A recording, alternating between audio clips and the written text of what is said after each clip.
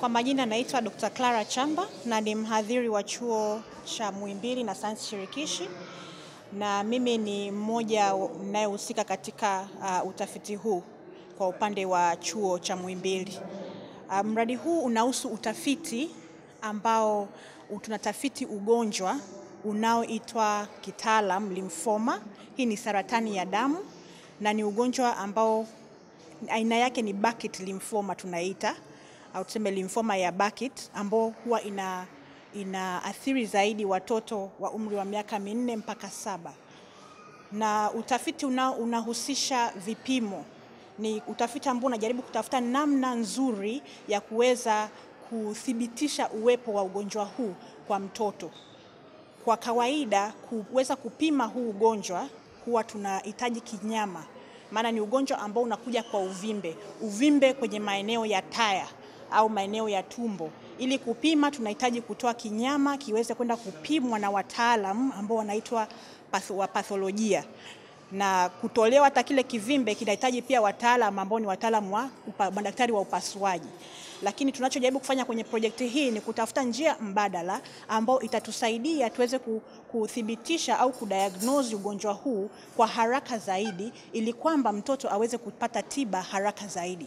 Kwa njia ambayo tunataka kuifanyia tafiti ni njia ya kupima ugonjwa huu kupitia damu. Kwa hiyo ni kutoa damu kwenye mshipa kama tu kipimo cha kawaida, badala ya kuwa na haja ya kwenda kutoa kinyama. Kwa kutoa damu, kwa sababu ni procedure ambayo ni rahisi zaidi na ambayo haihitaji utaalamu mkubwa sana kama wadaktari wa upasuaji, tunategemea kwamba itakuwa rahisi zaidi. Na kwenye damu hii tunategemea kupata ugonjwa huu kwa kuangalia vinasaba.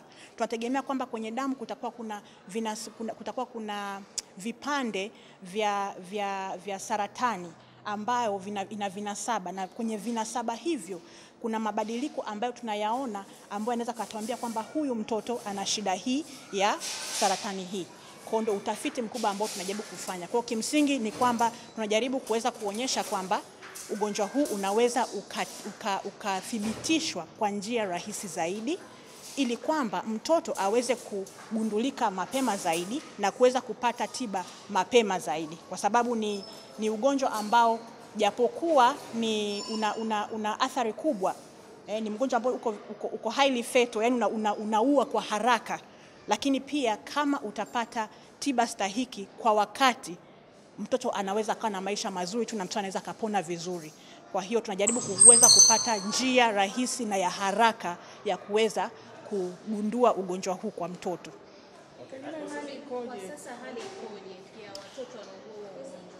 Kwa sasa kinachofanyika ni kwamba mtoto atakapogundulika kwamba ana huo ugonjwa atahitaji kutolewa kinyama. Kwa daktari ataitwa daktari wa upasuaji ambaye atakuja, na kumbuka madaktari hawa ni watu ambao wana mambo mengi, lakini atakuja, atatoa kile kinyama. Akishatoa kile kinyama kitapelekwa idara ya patholojia ambapo watafanya uchunguzi, na uchunguzi huo unamhitaji mtaalamu wa patholojia kuweza kufanyia uchunguzi. Kwa sio kitu, na ni kitu ambacho hakichukui siku 1 na 2 kikawa tayari. Ni kitu ambacho kina process. Kwa kinachukua angalau siku 7 ndio uweze kupata majibu. Naitwa Dr. Hedwiga Swai, ni mkurugenzi wa tiba Hospitali ya Taifa. Mradi huu wa kuchunguza kansa ya damu inayoitwa lymphoma utakuwa na faida sana kwa watoto na kwa Hospitali ya Taifa Muhimbili. Mradi huu utatumia njia rahisi katika kuchunguza. Badala ya kutoa kinyama, watatumia damu. Na hii ni teknolojia mpya. Teknolojia katika matibabu ya aina yoyote sasa hivi yanabadilika kwa haraka sana, na sisi Tanzania inatakiwa tuendane na teknolojia.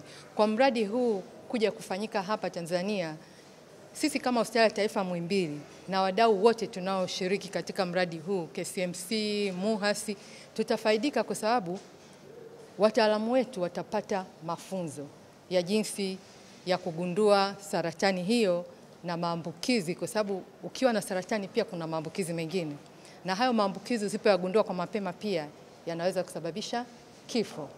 Kwa hiyo utaalamu huu ni utaalamu mpya, kwa hiyo tutajengea uwezo wa wataalamu wetu, na at the same time katika kuchunguza ina maana kuna vifaa vipya. Kwa maana hiyo pia tutapata vifaa vipya kwa ajili ya uchunguzi, na pia tutaokoa maisha ya watoto wengi kwa haraka zaidi. Kwani kansa hii lymphoma huwa inatibika utakapoigundua mapema. Lakini utakapochelewa kuigundua ina maana mtoto anaweza akafa. Kwa wastani, mtoto anayepitia hii njia ya kumtafuta surgeon, afanyiwe booking ya kwenda theater, kinyama kikatolewe, kinyama kiende maabara, lab technologist akifanyie kazi, atafutwe specialist in patholojia kukisoma, sio chini ya wiki 2. Na inaweza ikaenda hata wiki 3. Hapo unamchunguza tu. Lakini kwa njia hii mpya tunaweza tukapata majibu kwa siku 1 au 2, kwa sababu tunaenda kufanya DNA testing. Labda daktari, takwimu kwa sasa hivi takwimu zinaonyesha kwamba unaua kwa kiasi gani?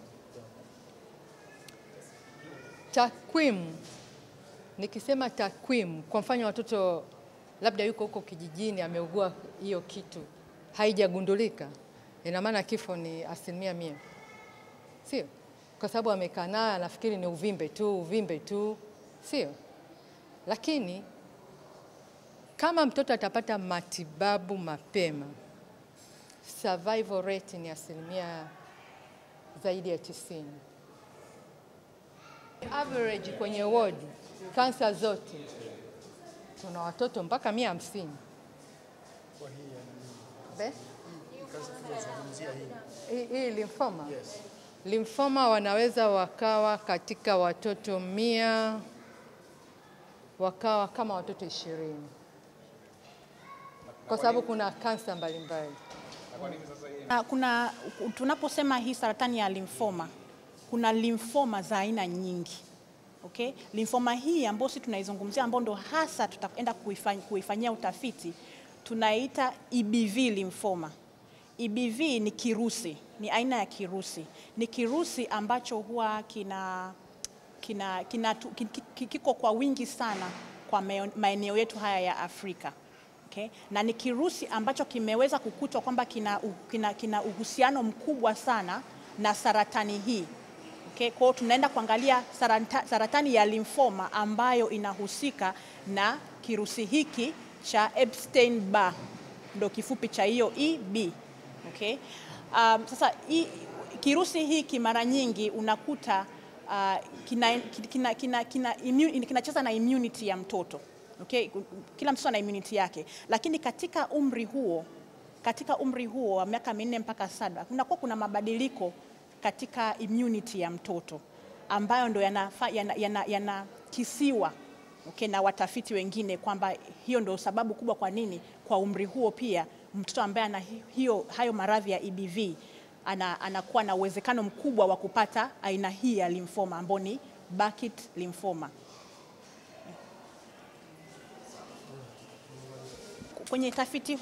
Kwenye huu utafiti kuna vitu viwili vinavyoenda ambavyo tunaenda kujaribu kuboresha. Cha kwanza ni kwenye upande wa patholojia.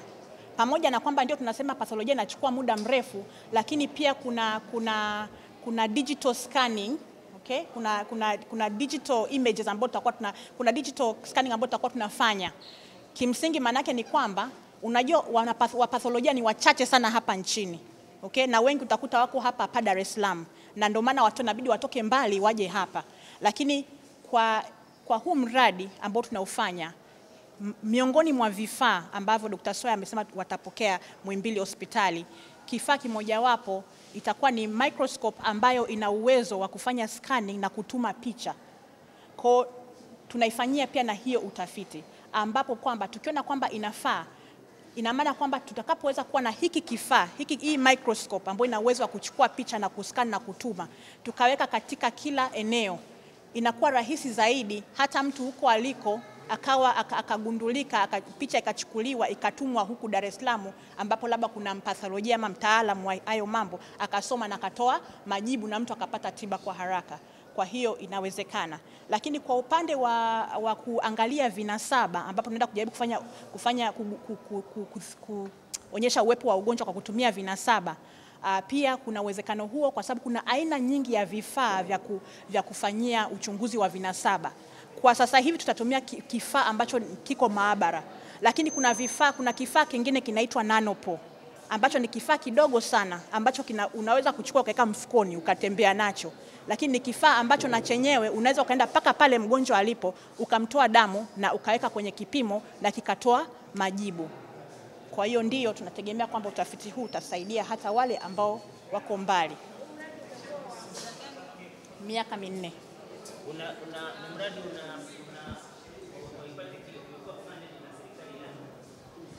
unafadhiliwa na nani? National Institute of Health and Research UK. Kwa sasa hivi tunafanya katika hospitali hii ya Muhimbili Hospitali, tunafanya pia na KCMC, alafu pia na Uganda. Yeah.